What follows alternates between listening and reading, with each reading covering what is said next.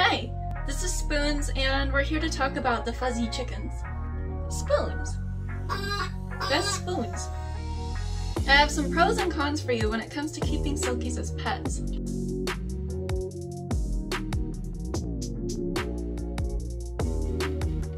Okay, a huge pro of having Silkies is that they are chill as f***.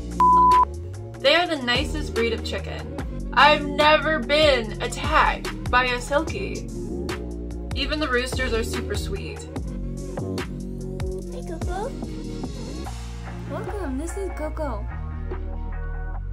The only downside to them being so nice is that other breeds sometimes point that out and pick on them.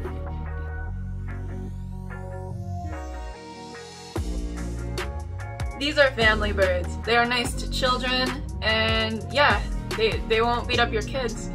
Mine even get along with my cats.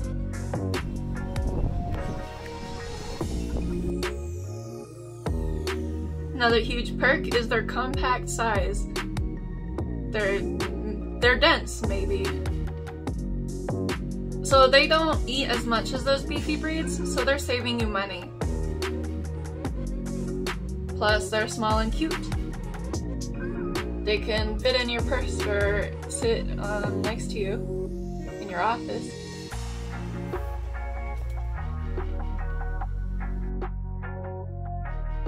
Okay, so this breed of chicken, they are made to be mamas. They are always broody. So with mine, we don't even have an incubator. They just lay and we hatch naturally. Plus, they'll just take eggs from any bird.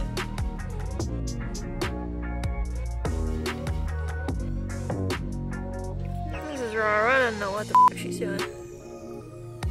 What are you even doing, Ra? She's made the most babies. She's the only chicken who doesn't know what's happening. She's totally mute. She's made so many babies. Mama knows how to do it. Sometimes Selena Meyer doesn't, she just eats them, so gotta look out for Selena Meyer. Okay, the Silkie cons.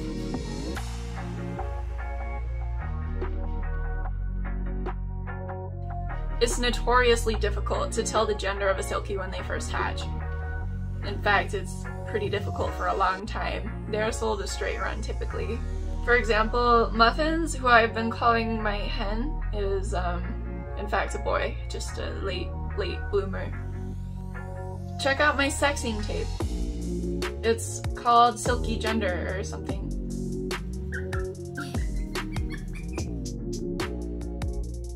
Another con is they are not very eggy. Compared to other breeds, they don't lay very much, and a lot of this has to do with them being broody all the time. But I was kind of surprised by the size of their eggs considering the bird is so small, so that's kind of cool. Fur problems.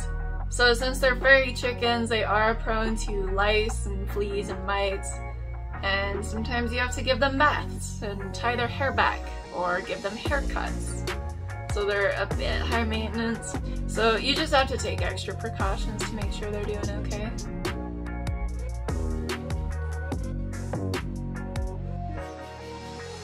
You may have to restructure your coop if you get them.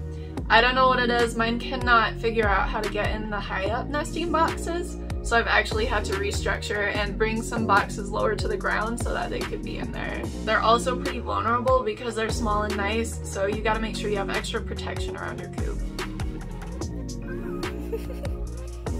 Come on. Yeah, that's about it, so subscribe.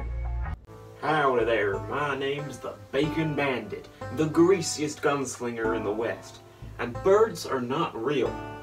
Also, follow Low-Key Farms for more content, and subscribe to Mo Poofles. See you around.